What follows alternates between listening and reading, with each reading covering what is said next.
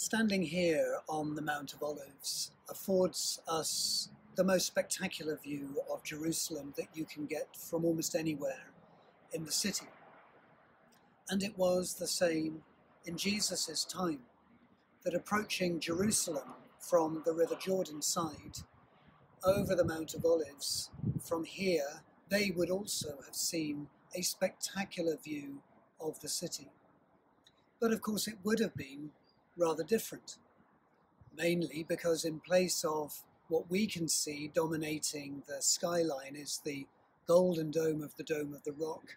In Jesus' time, the view was dominated by Herod's newly built temple. And this marked the end of Jesus' journey. But it wasn't only about the conclusion, the ending, the final destination. It was about the whole journey. Jesus' ministry. Think of his teaching and healing as he went around Galilee and his other visits to Jerusalem. It culminated in this time, arriving here with this view. And it's the same in our own journeys of life. It's the same on a pilgrimage. We may have a final goal in mind on our pilgrimage, and in life we think about our aims, our hopes, our objectives. But it's not only about that. As for Jesus, it's about all those things that happened along the way. We need to focus on the gifts and the graces of every day, whilst also keeping our eye on ultimate goals. And Jesus stopped here and he wept. He wept over the city for lost hopes and opportunities.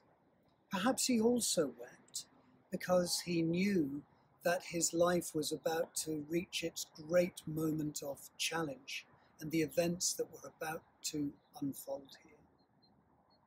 And on this spot, there is a church built to commemorate that moment. And it's called the Church of Dominus Flevit, which in Latin means the Lord wept. And so here, this beautiful church, modern church, or at least built in the 20th century, commemorates Jesus' tears. And it is designed in such a way that the top is to look like a teardrop.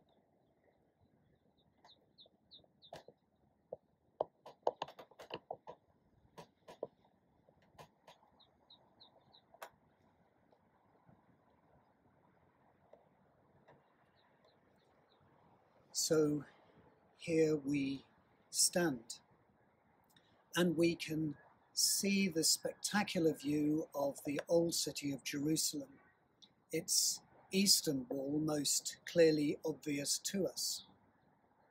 Behind that, the Dome of the Rock and Al-Aqsa Mosque, and the skyline is dominated by mosques and churches and synagogues.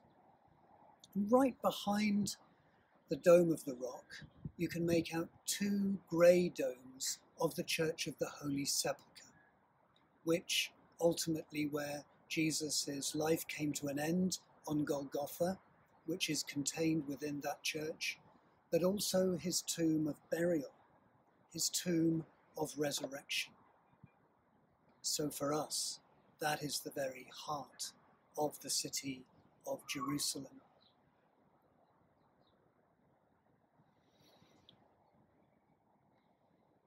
And here for us in Jerusalem, we are reminded of that great journey of faith and of our journey of pilgrimage.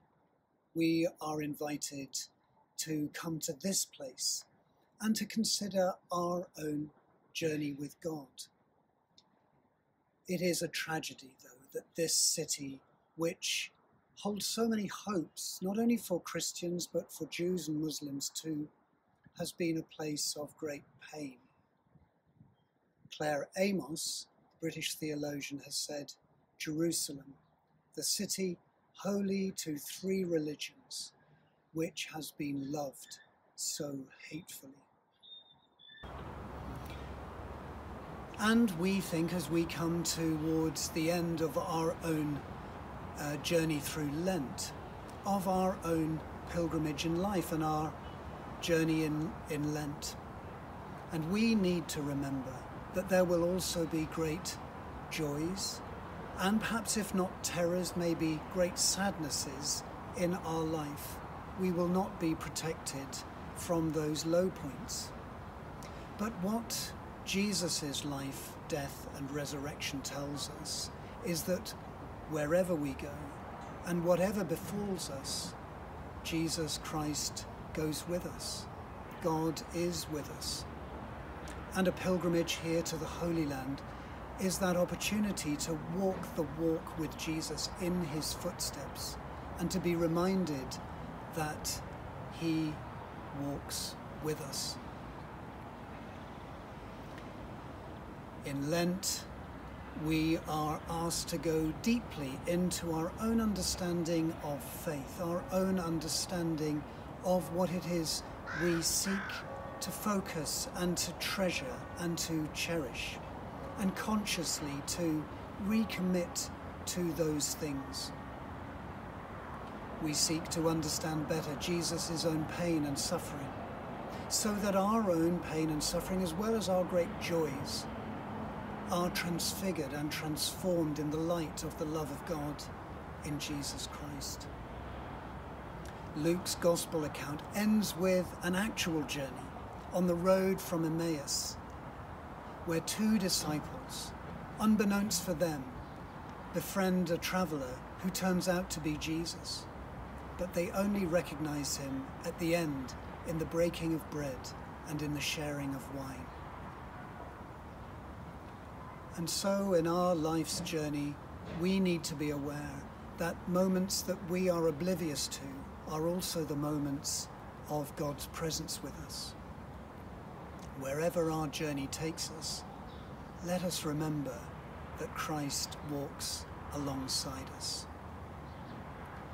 And now I leave you with a view of the Holy City, a chance just to take in those great sights, the churches, the synagogues and the mosques. And on the far right-hand side of your picture, you will see the golden onion domes of the Russian Orthodox Church of St. Mary Magdalene.